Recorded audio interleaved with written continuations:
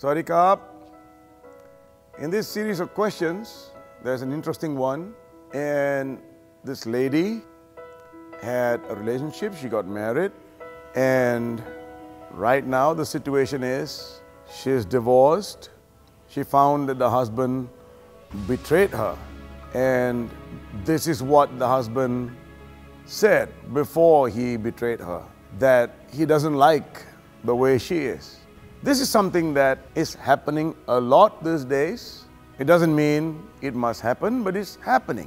People get married, or before they get married, they get into a relationship, and we try and understand one another, and in the process, we become very tolerant. We are tolerant to differences. Somehow we get married for whatever reason, very tolerant. But the tolerance somehow reduces as time goes by, and then we have kids maybe, and the tolerance gets less and less. Love gets less and less. And we find reasons to pick on one another. So I don't know whether this lady was part of the situation where they started picking on one another. Maybe you don't realize it. I'm talking to you, the lady.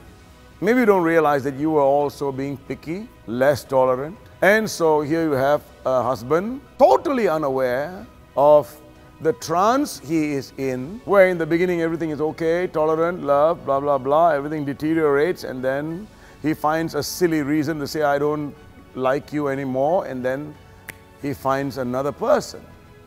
Now, this is how naive we are as human beings. No matter how many degrees you might have, how much money you might have, but when it comes to relationships, we are that stupid. Anyway, you are on the short end of this stick. You are now. I can tell you stories. I can teach you what to do. But you have this hurt inside that is caused by this significant emotional event or traumatic event. And so for you, to me, someone would say, move on. Not so easy. When a person has a broken relationship, normally they would look for another relationship quickly to have a shoulder to lean on. That's bad, because that person whose shoulder you're going to lean on would be a person just like you, a vulnerable, broken person, because you are in that stage vulnerable and broken. So like attracts like, and what happens? The next relationship that you went into so fast because you want a shoulder to lean on destroys itself too. So if you're looking for guidance, I would say chill out. Take it easy. Organize your life.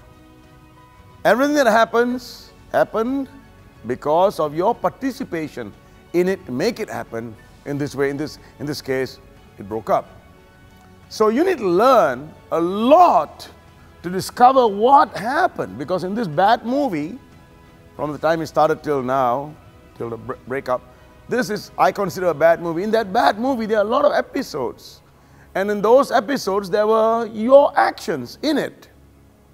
And so there must be a process for you to learn what caused all this, that you had a part to play in it.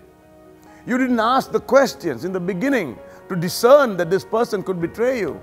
So you cannot not be responsible for this. So how do you take this old bad movie, to learn from it, and then find the lessons, and then you can heal yourself, because now you become responsible. And when you have those lessons and you have healed yourself, then you'll be ready to engineer yourself a new relationship.